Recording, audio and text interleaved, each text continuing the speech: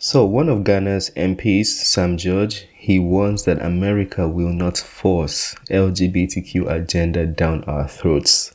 And he said this in an interview. I want you to check it out and we'll have a discussion afterwards. You're entitled to your opinion. The same way I hold the opinion that she and the American government are a bunch of cowards.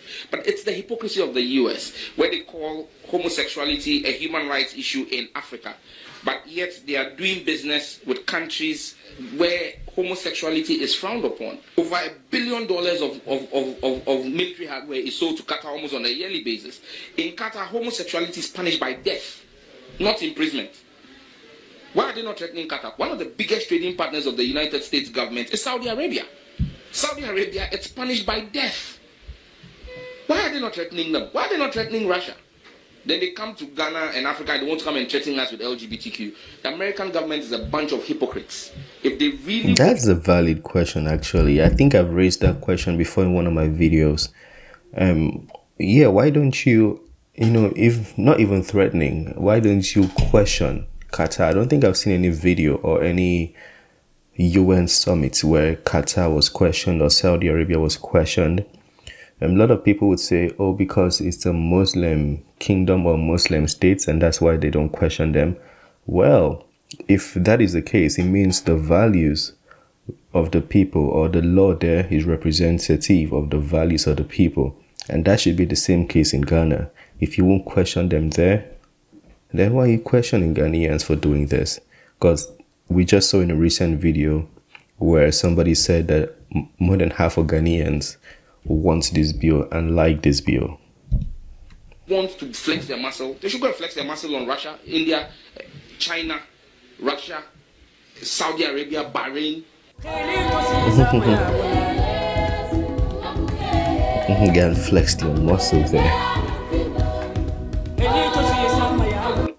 And let me be clear about where we stand. First of all, for the American press who are here, you know that a great deal of work in my career has been to address human rights issues, equality issues across the board, including as it relates to the LGBT community. And I feel very strongly about the importance of supporting the freedom and supporting and fighting for equality among all people, and that all people be treated equally. I will also say that this is an issue that we consider, and I consider, to be a human rights issue, and that will not change. So thank you for the question. First of all, we don't have any such legislation here in Ghana.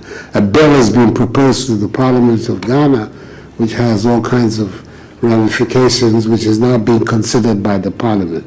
It hasn't been passed, so the statement that there is legislation in Ghana to that effect is not accurate. No legislation. The bill is going through the Parliament. It's going through the Parliament.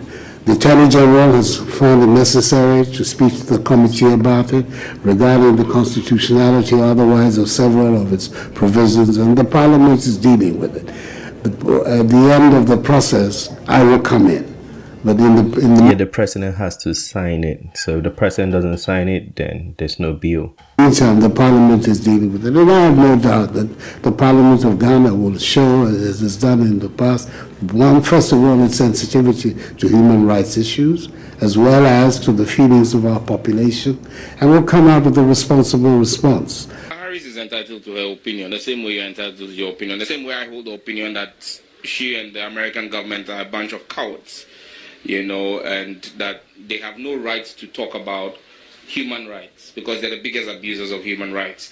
Child rights are equally human rights. And yesterday, 2 hours after that press conference with the president, a 28-year-old gun woman walked into an American school and killed 3 American children and killed 3 American teachers. It's the right, one of the fundamental basic rights of any human being is the right to life. The American government, in which Kamala Harris is vice president, is failing to take decisive action on gun control. And so people who should not have access to weapons are having access to assault rifles and killing innocent children and teachers in America. And the vice president of that country wants to come and teach us human rights. But that is also a concern. Like, he hasn't even stated in this direction, but that's a concern right there. Not the fact that Kamala Harris came to Ghana to teach them human rights, but the fact that there's a lot of all these things going on in your country, but then you leave your country without addressing these things, and then you come to another country to address their in-house situations. Like, I don't be understanding. If I'm a leader, my first interest is the interest of my people. Like, anything that is not going to align with helping my people is secondary. That's how I think as a leader. I've not led in the government or in places of authority like that before, but I've led in schools, I've led in different settings, in a church, in different settings. And my first interest, my primary interest is always to the people, like how do you call them? The people you're leading. So how do you leave them and go to another nation and tell them what to do when this is happening in your country? You know, like, it's mind-boggling to me. I can't fathom that. I mean, the irony of it. She's a person of color. But for being vice president, what happened to George Floyd could easily have happened to her. Or any of the several people who have been killed in America by errant white policemen, which has led to the Black Lives Matter issue.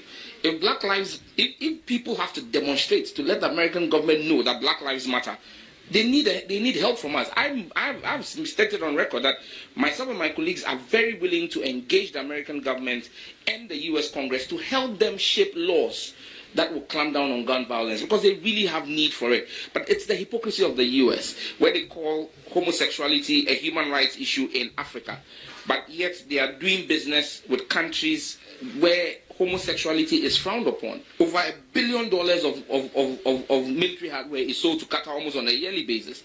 In Qatar, homosexuality is punished by death, not imprisonment. Why are they not threatening Qatar? One of the biggest trading partners of the United States government is Saudi Arabia. Saudi Arabia, it's punished by death. Why are they not threatening them? Why are they not threatening Russia? Then they come to Ghana and Africa, they want to come and threaten us with LGBTQ. The American government is a bunch of hypocrites. If they really want to flex their muscle, they should go and flex their muscle on Russia, India, China, Russia, Saudi Arabia, Bahrain. He called Russia twice. Go and flex it on Russia. Called it twice. The places where they are selling. Yeah, that was interesting. I feel like this is the major problem a lot of people are having, even in the BRICS summit. This is something I've already stated if you've been on the channel. So the BRICS summits, there were a lot of comments by the African leaders to say, or to ask that hope the BRICS is not going to be like the UN, where they always want to tell other people what to do and interfere in nations' policies or politics. I hope the BRICS won't be like that. And also, another comment was, would the BRICS listen to them? You know, because they speak in the UN for years and years and years. They don't have a representation and nothing happens when they speak. So they ask all those questions. And I don't know. Let me know what you think about that. It's pretty interesting because America has their own issues going on, but then they'll be everywhere interfering with a lot of other nations. It's questionable why. It's questionable why. Or are you benefiting something that we don't know? You know, let us know, talk to us, explain to us. But anyways, let me know what you think about that video. If there's anything you want to add, correct, or critique, feel free to, you know, talk to us, educate us, smash the like button, subscribe, and do all this fun stuff. Share the video. I'll see you on the next one. Peace.